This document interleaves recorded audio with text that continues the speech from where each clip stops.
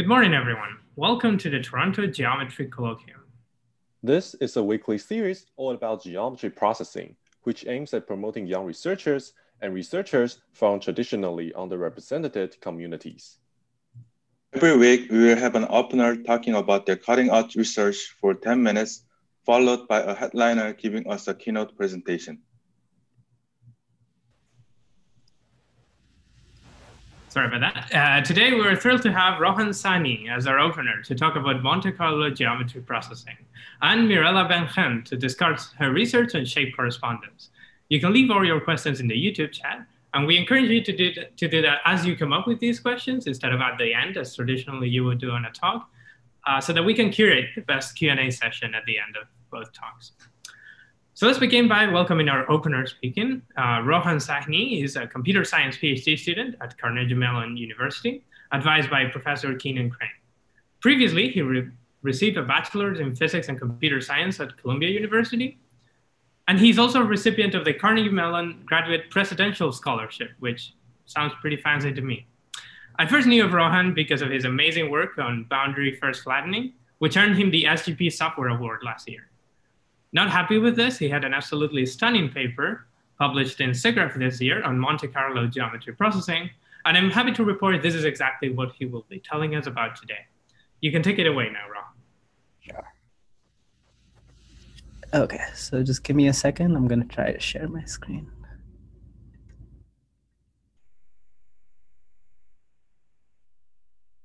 Okay, can you guys see my screen?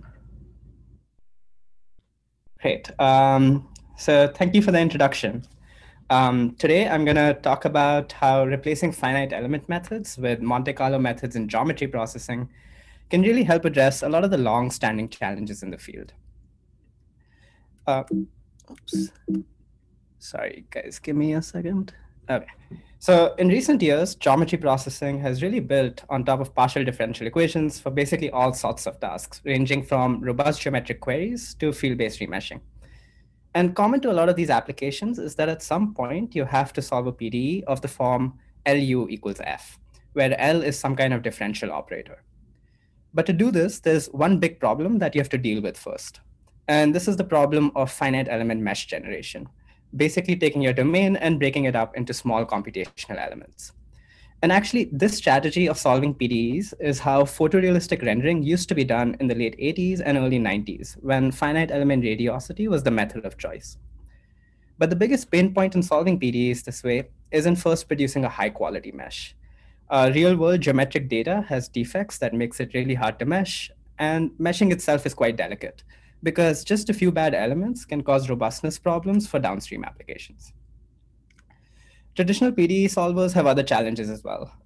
So no matter what kind of method you use, you'll end up having spatial discretization error. There's also approximation error because you're replacing your true function space with a finite dimensional subspace. And you also need to solve large global systems of equations, even if you're only interested in seeing the solution in a specific region. And so for all of these reasons, in rendering, people said, well, maybe there's another way. Maybe Monte Carlo methods can help us overcome a lot of these challenges. And in fact, ray tracing doesn't require any high quality meshing or solving of global systems. The only geometric thing you need to be able to do is to intersect your scene with a ray. And actually, it's precisely for this reason that Monte Carlo methods in rendering are very robust to bad geometry. Even if your mesh is horrible, you end up getting renderings that don't look very different from what you'd get if you had a nice mesh. In geometry processing, however, people have taken a somewhat different approach, which is basically making meshing algorithms more robust. Now, this is a perfectly valid approach, but this sort of robust meshing comes at a cost. These algorithms often end up eliminating important geometric detail that can change qualitative features of your solution. And their performance can also be unpredictable, especially on models that are geometrically simple but badly triangulated. And in general, meshing really is the bottleneck in finite element methods. So for example, with this model, it takes 14 hours just to generate the mesh, while the finite element solve takes just a couple of minutes. And so for all of these reasons, we're really excited to be presenting a new approach to geometry processing based on grid-free Monte Carlo methods. At a high level, our technique replaces recursive ray tracing in rendering with recursive random walks for geometry processing. And from a geometric perspective, we replace ray intersection queries with closest point queries, which allows us to tackle problems without any mesh generation. We also inherit a lot of the usual benefits from Monte Carlo you find in rendering. So for instance, now all of a sudden you can do geometry processing, not just on polygonal meshes, but also things like implicit surfaces. We can also do robust booleans between different geometric representations and work directly with low quality geometry. And this is like Monte Carlo rendering, where the quality of the solution degrades pretty gracefully with the quality of the input domain. From a computational viewpoint, we only need to build bounding volume hierarchies, which can be done really quickly and without much memory. And from an architecture perspective, Monte Carlo methods really do make a lot of sense because relative to FEM, they're trivial to parallelize. We can also do adaptive sampling to concentrate sampling effort in regions with high frequency or only in the regions we care about. And again, this is like ray tracing because we focus effort on what the camera sees and don't compute global solutions. Finally, since there's no discretization of function spaces or space or time, grid-free Monte Carlo methods actually make pretty reliable black box solvers, even in current geometry processing pipelines. Okay, now all of this said, I should say that Monte Carlo methods are not a silver bullet, right? Finite element solvers are very mature and pretty fast. So if you have a fairly simple domain with smooth boundary conditions, then finite elements might be the preferable approach. Also, Monte Carlo methods also, of course, introduce noise, but we'll talk a little bit later about how to deal with this. Finally, specifically in this paper, we specifically focused on second-order linear diffusive equations in volumetric domains, so things like the Laplace and Poisson equation. But in the future, there really are a lot of opportunities to take expertise from areas like rendering, stochastic control, and mathematical finance to generalize this framework to a larger setting. Okay, so now let me talk about how all of this works. So I'll start with a basic and fundamental PDE in geometry processing that we often want to solve, the Laplace equation. The solutions to this equation are known as harmonic functions, and essentially they smoothly interpolate the boundary data G into the interior of the domain. We'll consider two complementary viewpoints of these functions or characterizations of these functions derived using potential theory and stochastic calculus to motivate the basic algorithm we use. So the mean value property of harmonic functions tells us that the solution at any point x is just the average value of the solution over any empty balls centered at x. Here, the unknown quantity u is an integral over u itself. And so kind of like Kajea's rendering equation, this too is a recursive integral equation. On the other hand, Kakutani's principle tells us that the solution of a Laplace equation can be expressed as the expected value of g, where a random walk first hits the boundary. Now, clearly, you don't want to simulate a detailed random walk like this because it's really expensive. So instead, notice that by symmetry, a random walk starting at x is equally likely to exit at any point on the sphere centered on x, irrespective of what it does inside the sphere. And so as a result, the expected value that we had on the previous slide, but now inside the ball, can be rewritten as the mean value principle we had before. And in fact, this motivates Muller's so-called walk-on-spheres algorithm, which basically recursively applies the mean value principle until you get within a small distance to the boundary, and then you grab the boundary value. Surprisingly, this elegant algorithm hasn't been picked up much for applications, but we'll use it as a starting point to estimate solutions to other fundamental PDEs as well. So in particular, the Poisson equation, which is used for tasks such as surface reconstruction and shape editing, introduces an additional source term f. The integral formulation of this equation actually generalizes the mean value property by convolving the source term with the harmonic Green's function of the ball. And actually, this formulation applies pretty much directly to the screen-Poisson equation as well. The only difference is in the Green's function that we use. From an algorithmic perspective, for both of these PDEs, now we additionally pick up a random point inside the ball at each step, and we evaluate the source term times the Green's function, and then we add it to the Laplace estimate. We can also solve higher order PDEs by nesting lower order ones. So for example, the biharmonic equation can be decomposed into 2 second order PDEs that we can then solve using walk-on spheres. And actually in the paper, we describe a more efficient technique that reuses walks between the nested and outer PDE. And personally, I'm very keen to see how to extend this approach to an arbitrary sequence of PDEs for more general optimization tasks. Finally, we can also derive estimators for gradients of solutions to PDEs as well. And actually, we show in the paper that they satisfy another mean value principle. And what's really nice here is that computing gradients is actually free of cost with walk-on spheres, because the only additional thing you need to do is to multiply your solution estimate with the outward normal to the first ball. It's also possible to estimate higher order derivatives such as Hessians. Okay, so by now you've probably noticed that there are a lot of similarities between solving diffusive PDEs and doing rendering with Monte Carlo. So in place of ray tracing, now you're doing random walks. In place of ray intersections, you're doing closest point queries. But actually, there's also significant overlap in how you do sampling, filtering, and removing noise. So for example, techniques for importance sampling lights and materials and rendering can actually analogously be applied to sampling source terms and Green's functions in things such as the Poisson equation. In fact, we can actually simultaneously sample both the source term and the Green's function in such equations using a technique from rendering called multiple importance sampling to bring down variance even further. Control variates are another useful technique for reducing variance. And the basic idea here is that rather than summing up the integrand directly, you sum up the difference between the integrand and a function whose expected value is known. So in the paper, we provide some simple control variates for both the solution and gradient estimators computed with walk-on spheres. And actually, we notice substantial variance reduction for the derivatives. A separate technique to reduce noise is adaptive sampling. And here we take inspiration from rendering techniques such as radiance caching to concentrate sampling effort in regions with high frequency and then interpolate the solution. Finally, deep learning-based denoising is becoming increasingly popular in Monte Carlo rendering. And actually what we noticed is that you can often apply these techniques out of the box to second-order PDEs as well, though obviously you want to train directly on PDE data to reduce bias. Okay. Finally, we evaluate our solver on examples with very complicated geometry, as well as applications such as vector field processing and deformation.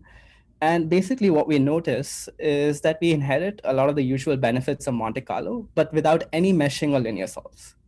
Right? And so as a result, we now have a new toolkit for solving PDEs, but with very different numerical trade-offs compared to FEM.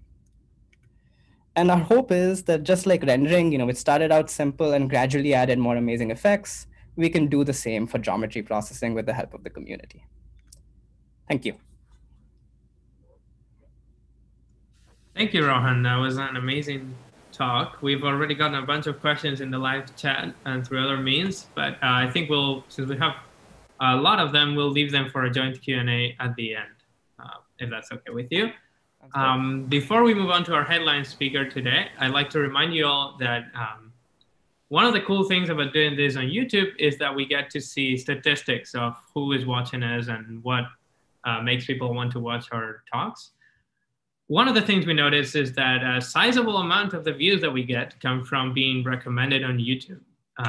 When people are watching other computer graphics related videos and then they get recommended ours by the YouTube algorithm.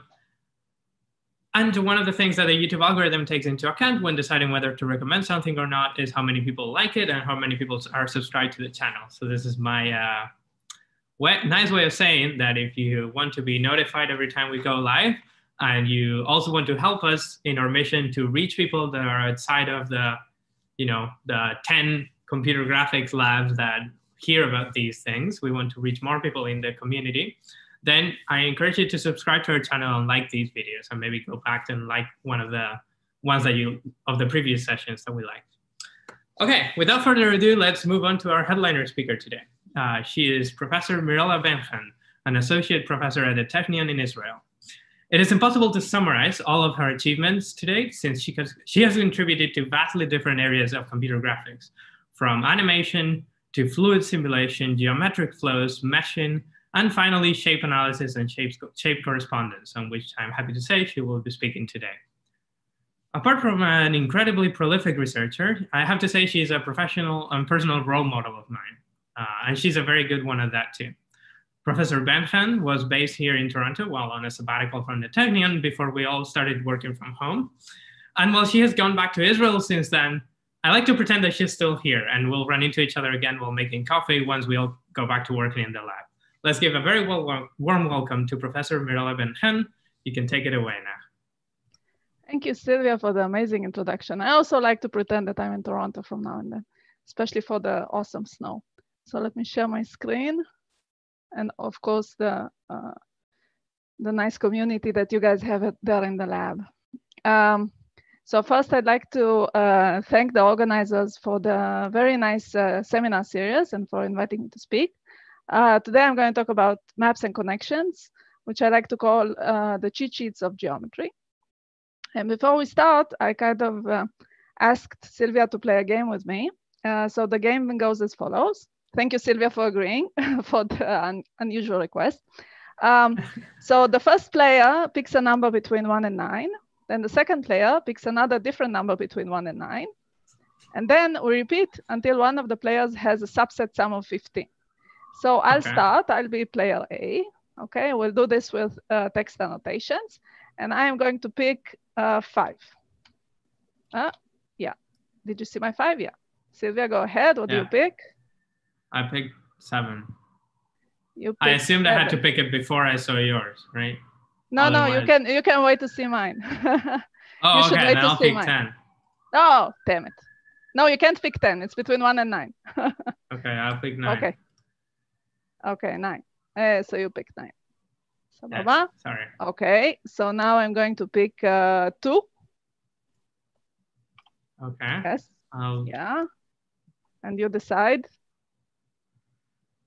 Yeah, I'll pick 3.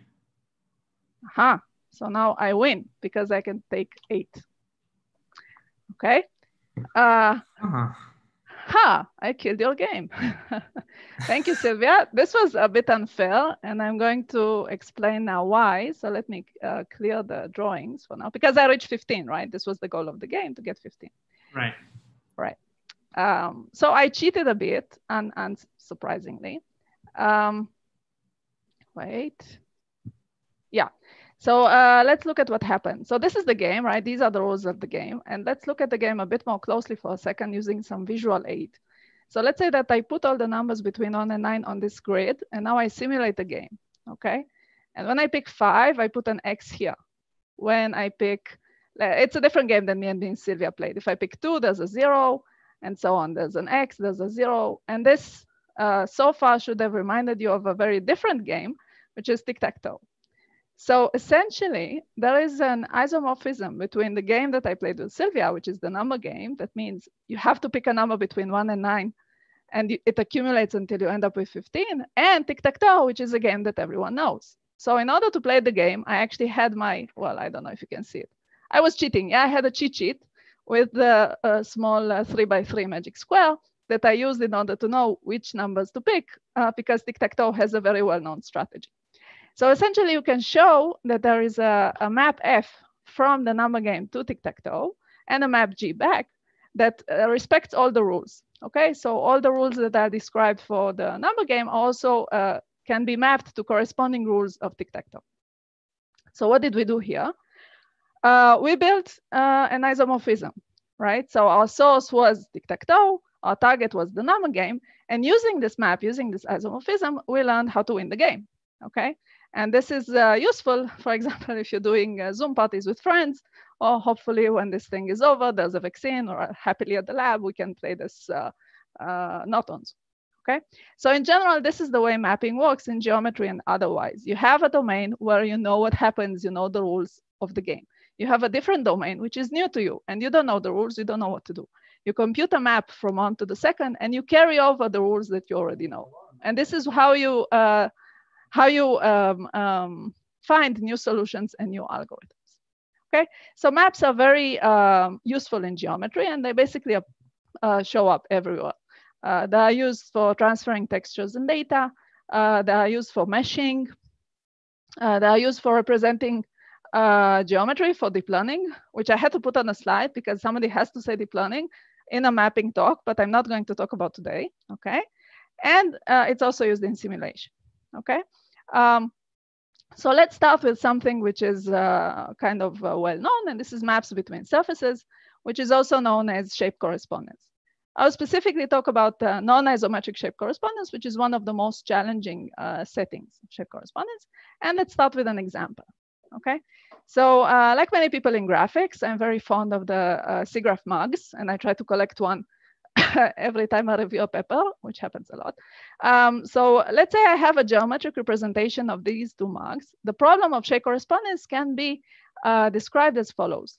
How can I compute pairs of points on the two shapes, which I know are in correspondence? So for example, these two orange points here.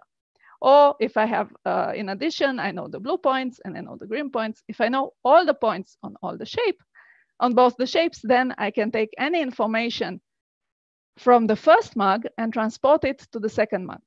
Okay, so now I go back in time and the 2018 SIGGRAPH mug became the 2017 SIGGRAPH.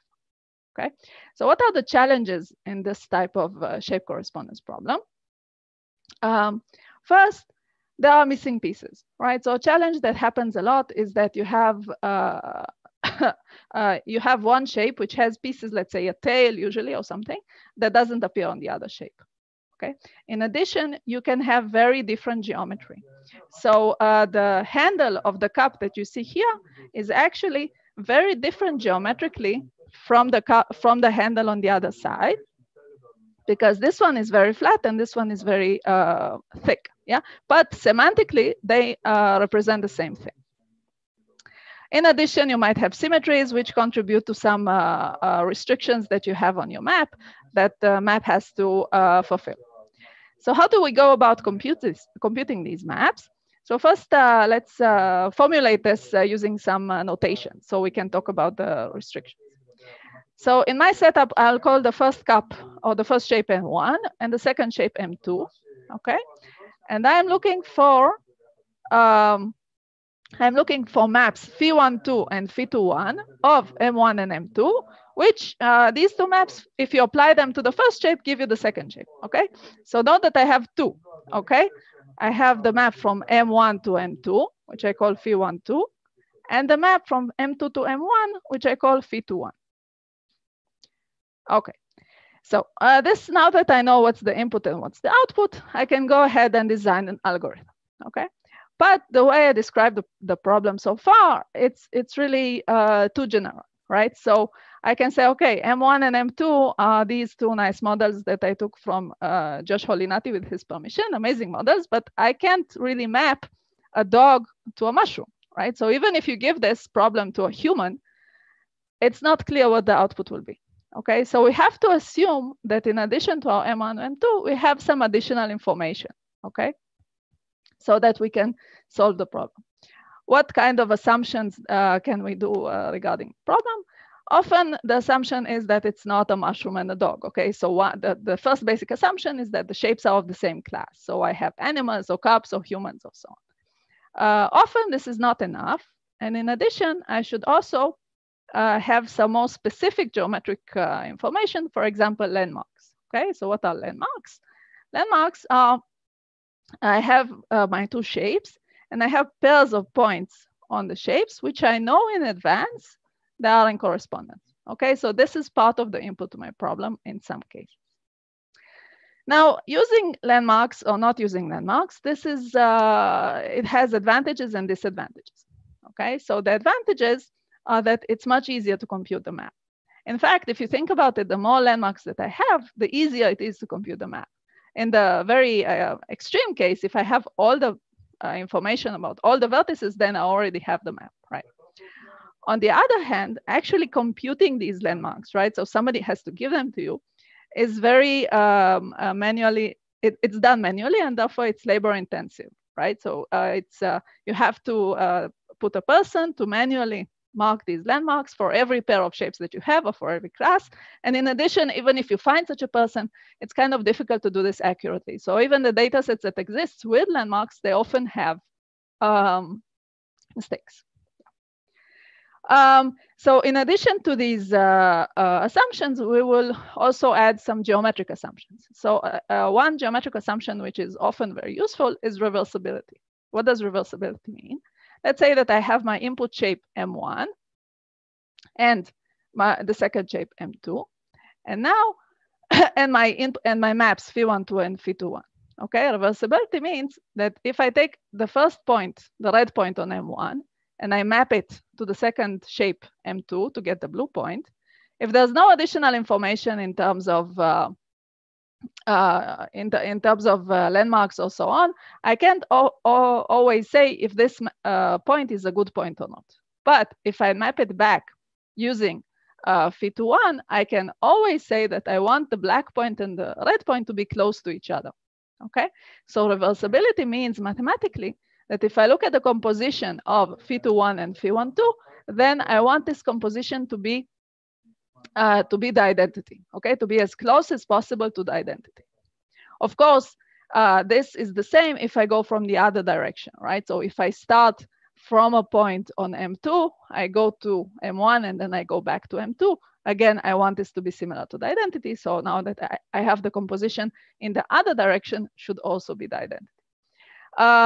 This is a special case of something called cycle consistency. Okay, and these were both introduced a long time ago, not by me. Okay, so there are many papers that discuss both reversibility, which I think was first done in the context of shape matching for blended intrinsic maps by Lippmann et al. And Kim. And cycle consistency has then appeared later in many papers by Gibas and Max and so on, Max Ovchanko. So what's cycle consistency? If I have a series of shapes, okay, it's not just two shapes, but I have a bunch of them, then if I go in a cycle, mapping, kind of jumping from one shape to the other, I always want to come back to the same point when I start. So it's essentially it's the same as this constraint, but I have additional maps.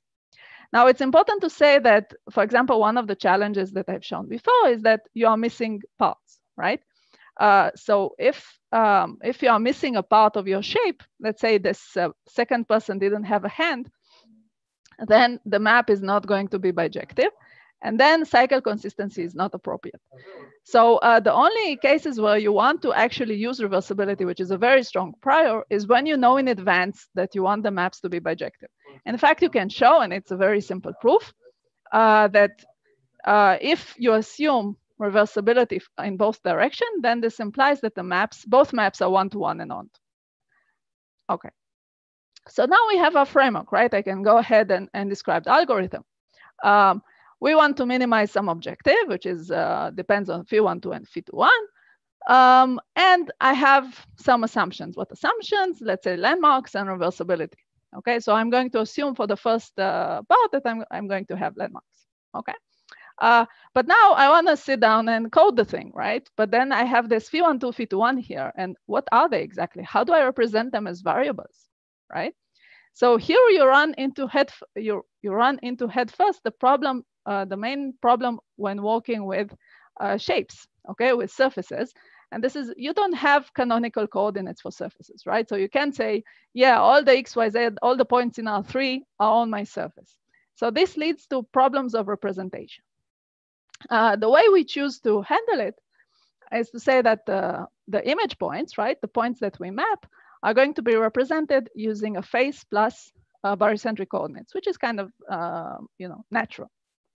So if I have a vertex I on M1, then and it is mapped to some point on a face on M2, then I'm going to represent this mapped point using the ID of the face, or equivalently the indices of the three vertices JKL and the barycentric coordinates WJ, WK, WL on that face.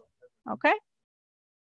This I can represent as a matrix. Okay, so the map is actually going to be represented as a matrix P12, whose dimensions are V1 times V2, or V1 and V2 are the number of vertices in M1 and M2. And the ith row of the matrix is going to have the barycentric coordinates at these points. If the point Pi, the vertex I is mapped to the triangle constructed of the vertex JKL on M2. Now, this is a bit of a mouthful to explain every time I give a talk about maps, but this really makes a huge difference when working with map representations. Because if you just consider mapping vertices to vertices, you really don't get the nice smooth maps that I'm going to show later. So you really have to work with what has been called in the literature precise maps, where you allow a vertex to move to a face. Okay, so now we have a very specific thing that we can refer to in our objective, and this is the map representation P12 and P21. So we have two matrices. Okay, And this leads us to this general framework of pointwise non-isometric reversible maps. Okay, so reversibility is very helpful in many settings. So like we said, P12 and P21 are the optimization variables. We add additional information to enable non-isometry, for example, landmarks or symmetry and so on. We define the objective in terms of P12, P21, and the input geometry. And then we optimize simultaneously for P12 and P21. And this is again important because you want to keep everything symmetric. And we've seen it again and again when working with mapping problems that it's important to work in both directions. We couple everything through reversibility, okay? So we said P12 composed with P21 should be close to the identity. And we solve this by alternating descent. So I'm not going into the kind of hairy details of the actual objectives because it's a bit, a lot of notation, but eventually all of these optimization problems boil down to fix P12 and solve for P21, then fix P21 and solve for P12, which is very similar to, let's say, local global approaches that are also very common in geometry processing. Now, what kind of geometric objectives do we want to use? This usually relates to the differential properties of the map. Okay, so the landmarks give me pointwise information. Symmetry gives me global information, and objectives, the differential properties tell me how the map changes locally. Okay, so an objective which is very popular is a harmonic objective.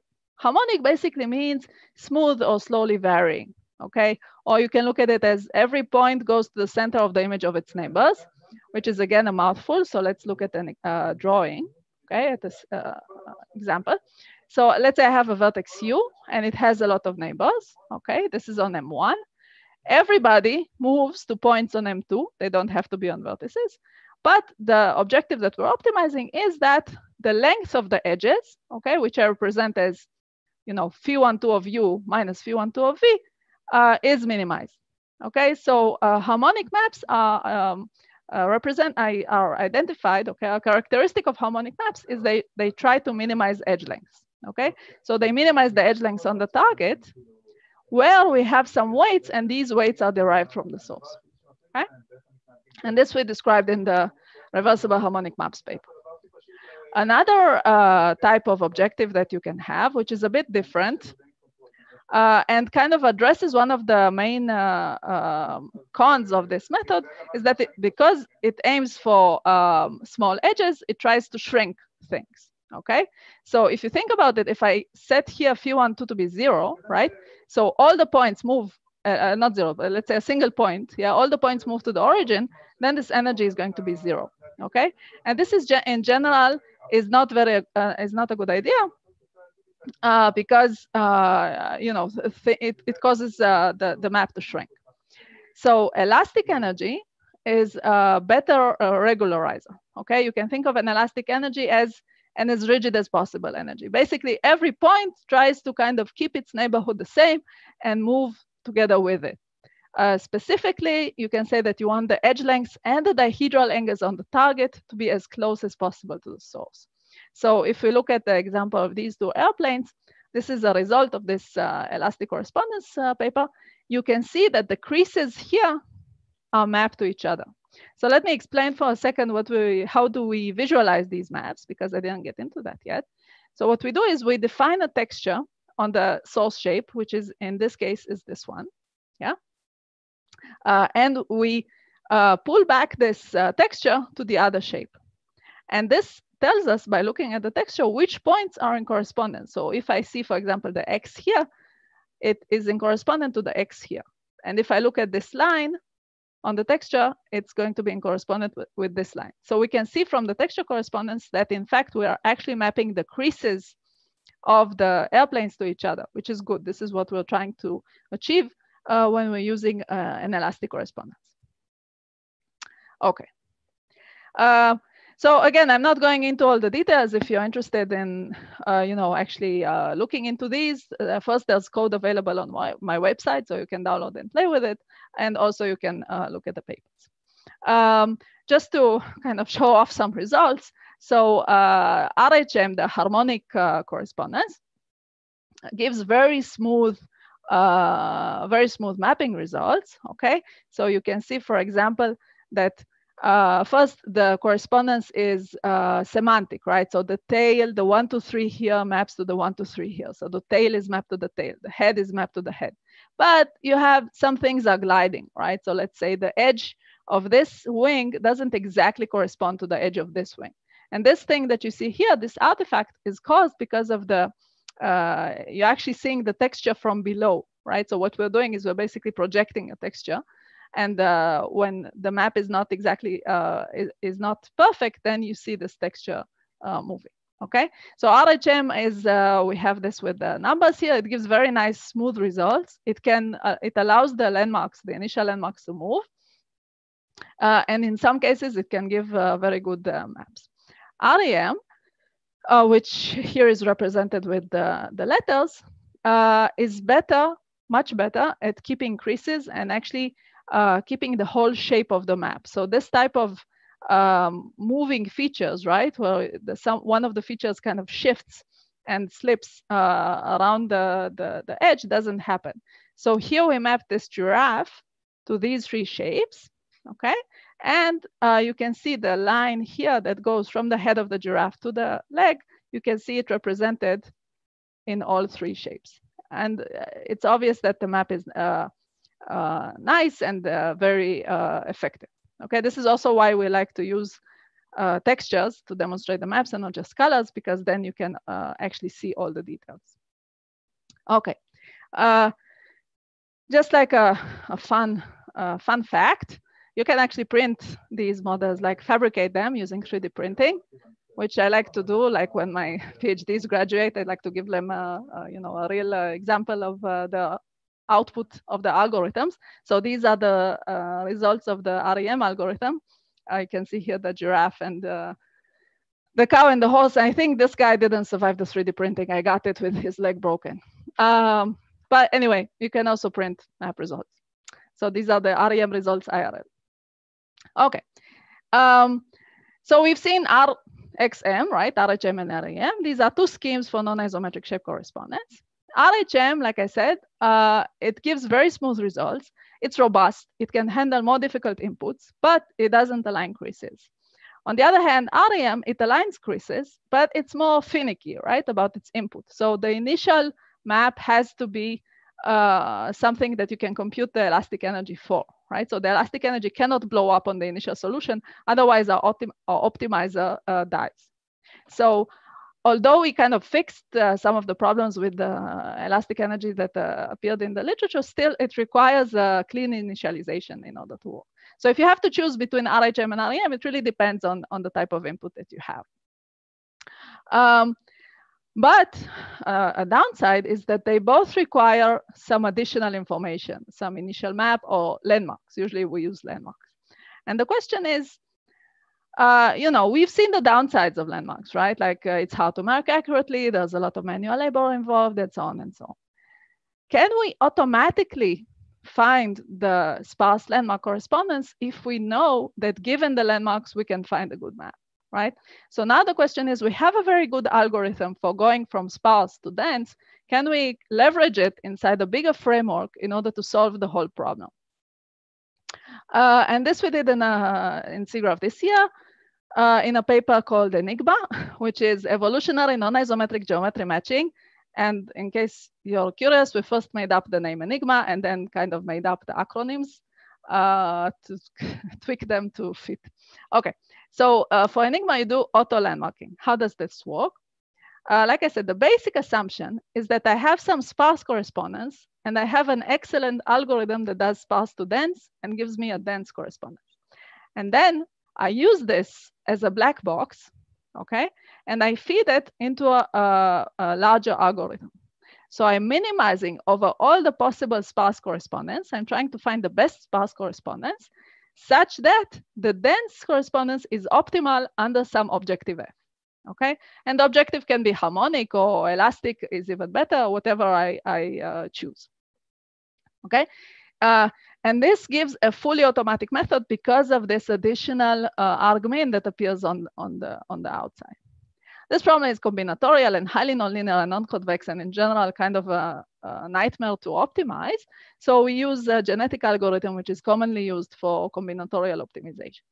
And I'm really not going into the details of this, because if you want to hear, then this is just a teaser for Michal Edelstein's talk on December 16th, which is my student. And she's the author of the paper, the main author of the paper. I'll just show off some results. So again, we visualize it is using the textures, and we can see that we get very good texture correspondence. Yeah, we get very good maps, which are nice and smooth, and map features, right? The face goes to the face, and so on. And this is fully automatic. Okay, so this needs no input, no training. There's a, an executable. You give it to shapes, and it gives you back a map. Of course, it has, it has its downsides, right? So if you give it again something which is not of the same class, for example, a dog and a mushroom, you will not get a good map. But if the shapes are of the same class, then you're likely to get something nice. Okay, so let's do a very small, summary for surfaces. We mapped, when mapping surfaces, we map a source mesh to a target mesh. Okay, mesh 1 to mesh 2. And what we gain from this is that we can transfer information. So for example, we can transfer quad meshes, right? So let's say if this is my input surface and I'm mapping it to these 3 surfaces, and the input surface has a quad mesh built on top of it, which is also a non-trivial task, then I can use my correspondence to push forward the quad mesh to the other surfaces and get essentially what you get here is quad meshing, which is compatible between all these surfaces, which is also something which is difficult to achieve. In addition, you can transfer deformation. So if you combine our approach, which maps this source, this bird, to the target bird, and essentially yields a compatible triangulation of both, you can combine this with an elastic interpolation method, e.g. by Martin Rampf et al., and then you get a nice animation between the source and the target meshes. Of course, you can use this for high resolution meshes. So we showed how to use how to generate map between subdivision surfaces, and then you can transfer details. Okay, so here you mapped this person to this person, and I drew the the bumps here, and you can map the bumps as a height function from the source to the target. And you can imagine in Blender, like you can edit when you have like a symmetry map, right? Like you edit one side of the shape and then it automatically edits the other. You can think about an application where you have 2 shapes and you can simultaneously add details on both. Let's say they're a pair of human and of, male and female from some alien tribe or something. Or if you have a very detailed texture, okay, like for this animal here, then you have a map that you computed between the subdivision surfaces, then again you can map this highly detailed surface to the other, highly detailed texture to the other mesh. Okay. Or let's say, for example, you want a mesh with a nice texture, but you don't have a lot of money. Then instead of paying $100 for this guy, you pay $1 for this one, and you just transfer the texture.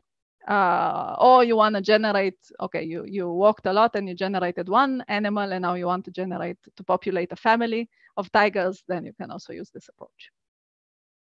So this mapping between surfaces is useful for content generation. So mapping between surfaces gets really a lot of publicity, and many people use it. But I also want to talk a bit about mapping between other types of domains, because there is what to be gained by looking at this as well.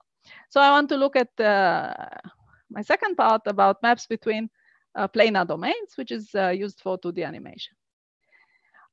Okay, so let's start with an example again. Let's say that I get as input this nice flower here. And what I want to do is I want to change its boundary to be nice and symmetric, like the boundary of this, clip out flower. Note that I'm not looking at the interior, just at the boundary. Then I can do something like this. Okay, I want the output to be something like this, where note that the interior almost doesn't change, but the boundary has been modified to this target boundary, and you have very smooth and almost seamless deformation from here to here. Okay, There are some artifacts. It's not perfect, but in general, it looks okay. So how do you go about doing that? So let's define the problem mathematically like we did before. We have a domain S, okay, a planar domain. And we have the boundary of the target domain, okay, T. And we are looking for a map phi from S to T. Okay, so first we are essentially going to map the boundary. And then the mapping of the boundary implies the mapping of the interior. Okay, so note that in advance, we're not saying which point on the boundary of S goes to which point on the boundary of T. Okay, so actually the domain can slide on top of the boundary of T. Now we're not looking at general maps. We're only looking at angle preserving maps. Okay, so angle preserving means that if I take two curves on the source domain and I look at their image on the target domain, then their angle is preserved. Okay, so in this case, all these quads are mapped, like all the angles are 90 degrees, they're going to stay 90 degrees angles on the target domain. And the way the angle between two curves is defined is as the angle between the tangent vectors at the intersection. Okay. So when you're working with planar domains, it's very nice and very useful to work with complex variables. So basically here you identify the complex plane with R2. So any point Z in R2, you look at it as a complex number, okay? And then the output, the map that I'm looking for is a function, a complex function F from my target domain S to from my source domain S to my target domain T. Okay, so now everything is complex numbers, S and T and F. And there is a very nice relationship between maps in the complex plane and complex function, maps in the plane and complex function, which is that phi is an angle preserving map if and only if F, the complex function, is holomorphic. So I really am not going to go into the whole complex variables course of what is a holomorphic function, but just to kind of give the gist of things, a holomorphic function is complex differentiable. So you take the usual definition of the derivative that you know and love from calculus, yeah, and you put in complex numbers instead of real numbers, okay? And this makes a big difference. First, you have here the division of two complex numbers, which is already weird. But in addition, you need this limit to exist, no matter from which direction you approach your point Z0, okay? So holomorphic functions are a restricted set of complex functions. But we like them because they are linearly spanned by boundary basis functions, okay? So any holomorphic function fulfills the Cauchy integral formula, which means that if I have my source domain S, I look at the point Z, okay? Now I take another point W on the boundary of the domain, then every such point W has a corresponding function, complex basis function, which matches it, right? Now I take the result of this function, I multiply it by some f of W, right? And I repeat this for all the points W on the boundary of my domain. Okay, so the Cauchy integral formula tells me that if I do this, I will get the value of the f of Z. Okay, so essentially, if you kind of squint at it and ignore the integral and think of it as a sum, this is a linear interpolation, okay, a linear sum, where you weigh all the targets of every point on the boundary with some basis function, which depends only on the boundary point and the interior point that you're working with. Now, this is very similar, if not identical, to boundary element methods. It's just much, much nicer formulated in complex numbers in the plane. It's much cleaner. Sorry. Okay. And this leads to a simple and kind of easy algorithm. Basically, you want, on the one hand, to have a conformal map from S to T, but you want to prescribe the boundary. And this usually is in conflict. These two demands are in conflict with one another, because while there exists a conformal map between any two domains in the plane, yeah, you cannot prescribe the boundary in advance and hope that given this boundary prescription, this conformal map exists. Okay, so it's a delicate, this is why you have to allow the boundary to slide. It's a delicate point. So what do? Essentially, we define an objective, yeah, by sampling the boundary. Here in C, you have a discretization of all the basis functions that I've shown before, and f hat is the discretization of f, the function, the mapping function. Okay, so now f is just a vector, and I'm optimizing both for f and w, where w is the point on my target boundary. Okay, so I'm optimizing both for the mapping coefficients f and the correspondence point w. And as is the usual theme throughout this talk, I do this using alternating descent. Okay, so I in the global step, I fix w and I just solve for the best conformal map, yeah, by optimizing w. So I just have a quadratic expression in complex numbers, which is trivial to solve. In the local step, I fix my complex map and I'm just changing the w, which are the projection points. Okay, so if I run this again, you start from some correspondence and this iteratively converges to a map that you want, which is putting all the, which is a map between S and T, which was prescribed, the boundary T was prescribed, and it is conformal.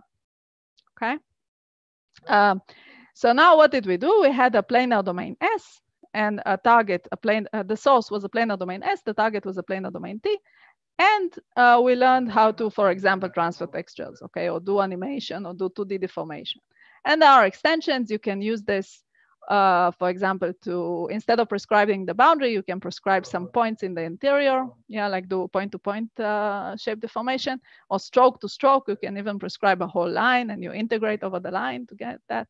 And you can generalize the surfaces, for example, by mapping a surface to the plane using some existing conformal map approach, for example, Rohan's BFF, which was mentioned here before, or metric scaling, or any other conformal map that you want, and then mapping between the resulting planar domains. Okay, and this was useful. This is useful for shape deformation and animation.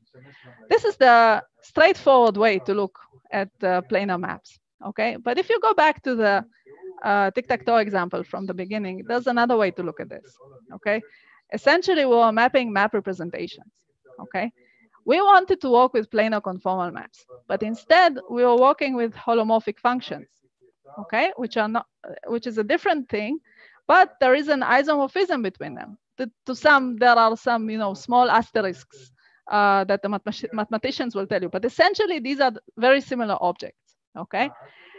What we gained is a way to compute fast maps using a very easy optimization, right? Because for holomorphic function, we have this basis of functions that we can work in its space to do the optimization. Unlike what we had to suffer through for surfaces, where we had to explicitly work with points on the, like represent them using points on the triangles. And additionally, as often happens in this game where you take one domain and you map it to a different domain, is that this very similar machinery can be applied to simulate Healy-Shaw flows, which looks like a completely different application, but it's actually very similar because there as well you can use conformal maps because you want to compute harmonic functions. So I'm not going to go into the, the physical setup, but in general, if you think about taking two plates, yeah, and injecting, which have some sort of viscous fluid inside, and injecting, let's say, ink, okay, then the ink behaves in very specific ways, right? Like you inject some material and the material kind of expands. And people, artists use this to generate very amazing photographs. Okay, so they do the experiment and they take the photograph. So what we did in this example is we took the boundary of the output that Anthony Hall generated, and we ran our optimization to kind of continue the experiment virtually. Yeah, continue it by simulation. And you can see that you get very similar patterns to the one you began with, okay? So again, in order to make this happen, the actual optimization uses exactly the same machinery that we used for doing the planar map using complex functions, okay? And you can also use this, in the context of, computer graphics. So you can have a bunny. Of course, there has to be a bunny kind of blowing up, or you can have a suction point that kind of pulls in the fluid. And since everything is very fast, you can do it interactively. So you can move the initial conditions of your physical system while the simulation is running and kind of pull in this non-appetizing, making a non-appetizing apple. Or if you additionally instead of just showing the boundary, you show how the whole interior changes by mapping the texture with while running the Healy show flow, you get this kind of animations. I'm not sure what it's useful for, but it's kind of cool. Okay. And amusingly, this is a special case of something which I think has been talked about quite a lot, and I'm actually not going into today. And this is map representations for surface-to-surface maps as linear operators or matrices or functional maps. And this is basically very similar, right? So you take something which is surface-to-surface maps, like we had the planar-to-planar maps, and instead of representing them as maps, you represent them as linear operator. Okay, and what you gain is exactly the same. You can compute maps easily using a fast optimization, and this is useful anywhere where maps are used. Okay, so of course you get to see these things, you know, when you zoom out and you look at the stuff that you did, right? So when someone comes to you and says, "Oh yeah, I know how to do maps very easily, and I have this great idea, Max, right, with functional maps," you never think about the connections to other things. But when you zoom out and you see that there is a very similar trend that goes through things, and which is mapping between domains to gain information. Okay, the last bit is mapping from a surface to a generalized plane, and this is parametrization and meshing, because now we know how to map between surface to surface, and we know how to map from plane to a plane, so we can also do a hybrid and map from a surface to a plane. I'm really going to skim this. The input here is a triangle mesh. And optionally, you also have some additional information such as a symmetry function. And the output is a remeshing of your surface using quads or hexagons or triangles, but you want this to be a semi-regular remeshing. Okay, so the degree of all the vertices should be 4 if it's quads, or 3 if it's hexagons, or 6 if it's triangles. Okay, and then you can do nice things like you know, if you get a very low resolution quad mesh and then make it 3D printed using very thin edges, or actually mesh the thing using some, you know, mesh, like real mesh. Here, the constraint is that all the edge lengths have to be 1, and then you can really realize it in the real world. And I think this chair was actually printed for me by Derek, so thank you, Derek. Okay, when I visited Toronto in 2018. There's a nice analogy between meshing and surface maps, which I want to mention, is that surface maps, you have the connectivity, right? And you're looking for a new geometry. So if you think of M1 and M2, you have the connectivity of M1, and you're looking for a new geometry which looks exactly like M2. And for meshing, you have the geometry, and you're looking for a new regular connectivity. So it's possible that you can actually kind of find additional analogs between these two applications. In general, in order to do meshing, what you do is you draw a grid. Okay, so if we go back to this shape that I've shown earlier, you can map it to the plane using PFF or CPMS or whatever your favorite conformal map. Then you can use ICCM, the algorithm that I've shown previously, to map between these two planar domains and kind of lift the grid that you have on the plane to the surface. Now, this is a very idealized view of meshing, because the grid is perfect, right? And often, and this means the mesh will be regular, but often you actually have to have irregular vertices.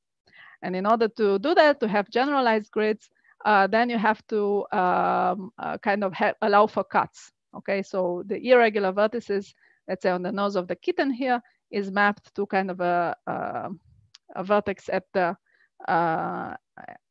sorry, at the corner, and then this line will be doubled, right? So essentially, you have to think about it like you're zipping the two directions to get this nice kitten. How do we do the gridding? Essentially, the idea is the same. You have to figure out what are the invariances that you need, and then build a representation that respects this invariance. Okay, so it has to be invariant to translation. You're going to use a vector field, which is a differential representation. You want to be invariant to rotations by 2 pi. Then you look at an angle with a fixed direction.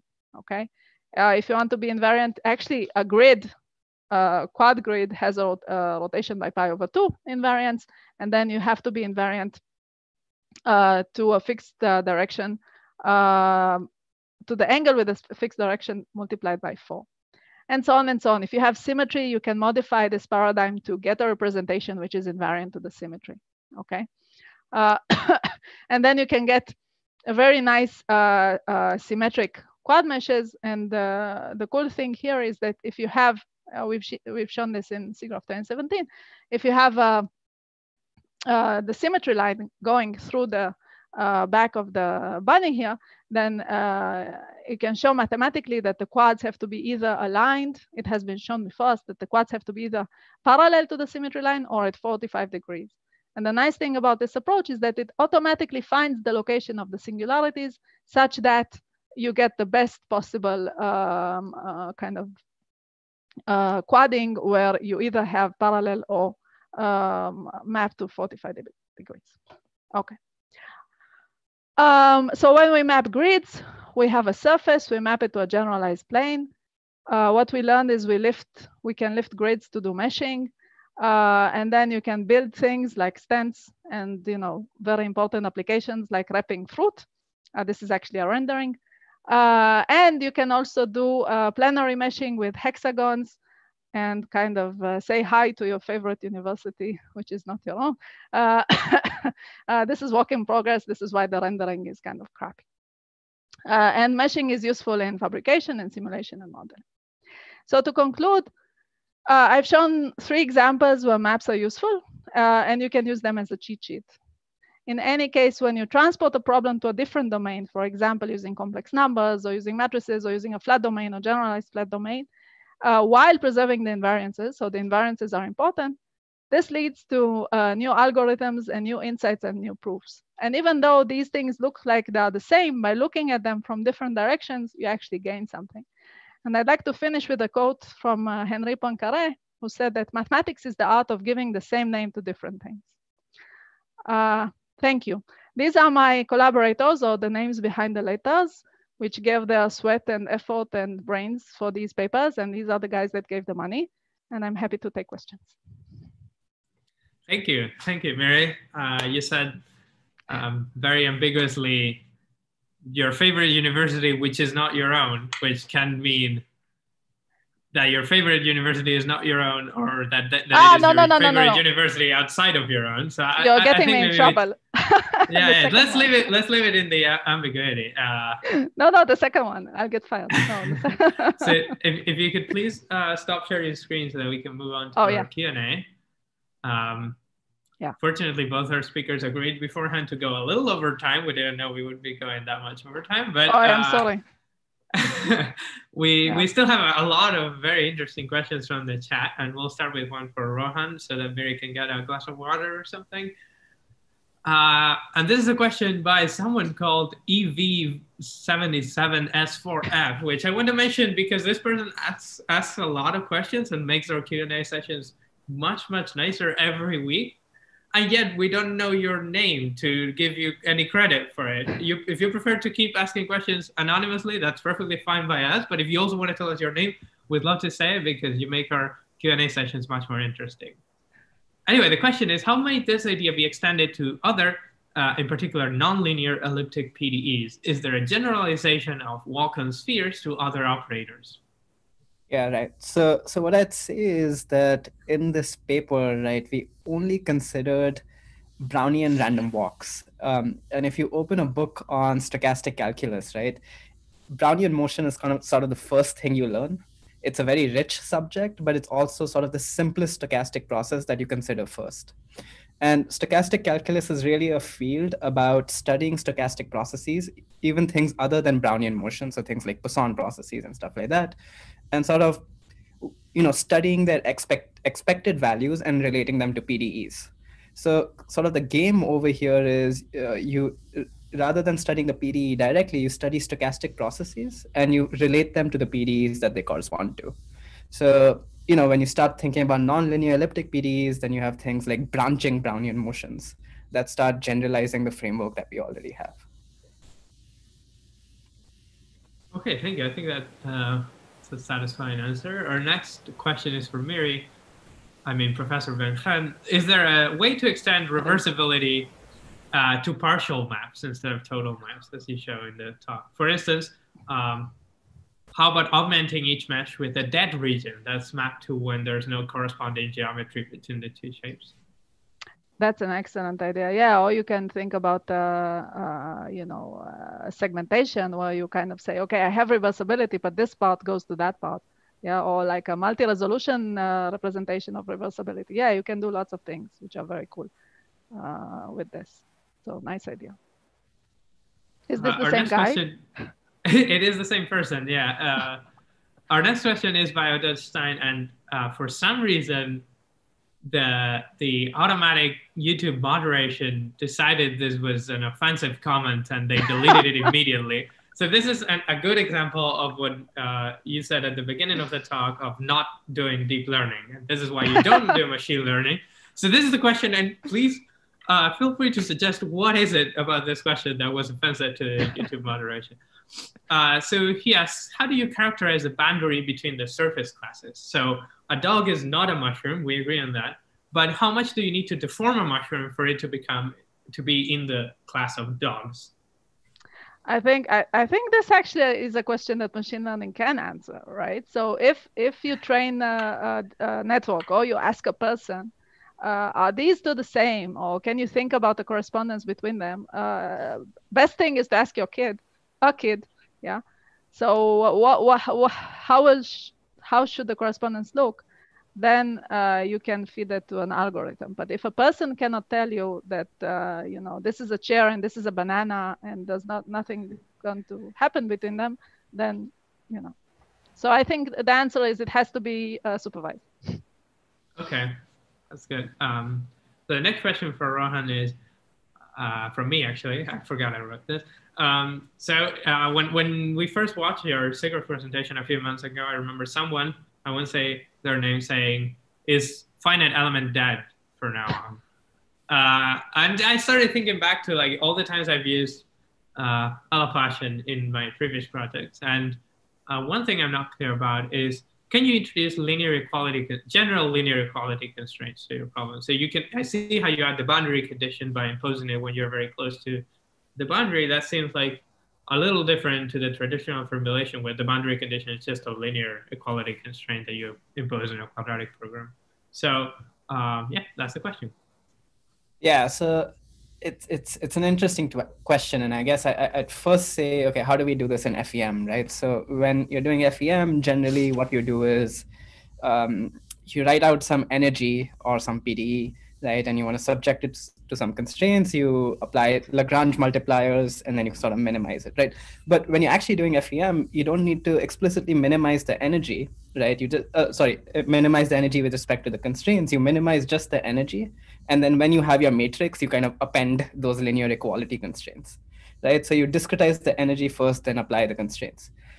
In a Monte Carlo setting, now you're working, there's no discretization, right? So what you need to do now is kind of work slightly differently. So you can imagine writing out your energy subject with Lagrange multipliers, actually minimizing it, seeing what PDE you get at the end of the day, and then start talking about how do I actually simulate this using some Monte Carlo procedure. So just to say again, I think walk-on spheres isn't the only Monte Carlo algorithm that exists for second order equations, right? There are like rendering there's scope for more Monte Carlo algorithms, but you have to kind of study the PDE that you're thinking about and then talk about, derive it and then say, how do I simulate this using Monte Carlo?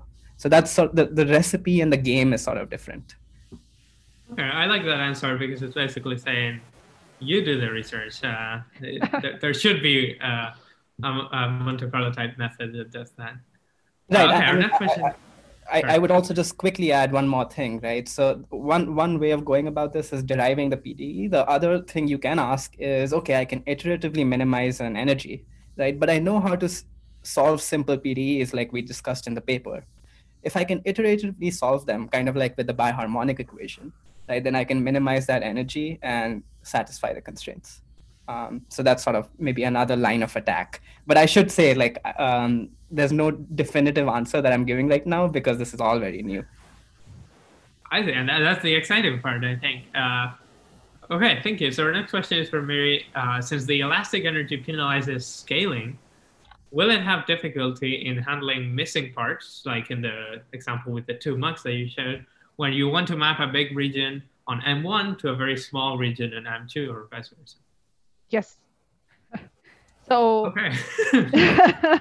I mean, like I said, none of these methods are perfect, right? So for every one of the methods that I've shown, for every algorithm, you can find a counterexample for which other methods will work better. So if you have less regularization, you allow for things to shrink, right? For harmonic, for example, wouldn't have trouble with this. It will allow for things to shrink. But if you allow for things to shrink, then in some cases where you don't want them to shrink, they will shrink, right? So you can think about a hybrid, maybe. You specify the regions where you want to say this is harmonic and this is elastic, or think of something like that. Yeah, but nobody's. That's actually a very good segue into our next question, which is why not combine them? Why do we have to make a discrete choice and like whether we want it to be elastic or whether we want it to be harmonic? That's also, yeah, I think this should be pretty easy to try, like set up some alpha and kind of just add both energies and maybe learn the parameter based on some data. Yeah. Okay. Okay. Our next question is from Rohan. Is it easier or harder to differentiate your method than it is to differentiate finite element method? So for inverse design problems, like moving vertices to minimize a lot. I guess, again, I can't give a definitive answer. I would say it's probably in this case very application dependent, right? So both doing differentiation in a Monte Carlo framework as well as FEM is kind of an active area of research. But I would say, especially with Monte Carlo, there's a lot of inspiration to take from inverse rendering, which is very active and very hot right now. Where they're optimizing scene geometry, scene colors, scene material properties with respect to the output image, right? And they're even doing sort of shape optimization while optimizing the final image, which is quite amazing, moving vertices around of the scene geometry. So I would, it's the answer is that probably it's an active area of research, so there's no definitive answer, and it depends on the application. But what's exciting is that there different trade-offs with both approaches. With Monte Carlo, you'll have variance in your gradient estimates. With FEM, probably what you'll have is, as say you're, optimizing material properties in an elastic deformation, the mesh quality might worsen. So you have to think about how to deal with that. So it's a game of trade-offs, right? Different numerical toolkits. Okay, again, that's a very exciting answer because it leads you to maybe inspire someone to do their own project. So that's the goal of these talks. That's good. Our next question from Miri, and I know you only did a teaser, so you can leave this person to ask the question to Michal when the time comes. But what happens if enigma is given to non-homeomorphic surfaces? You can do that. Like, let's say if there are surfaces with different genus, right? Yes. So they're not homeomorphic.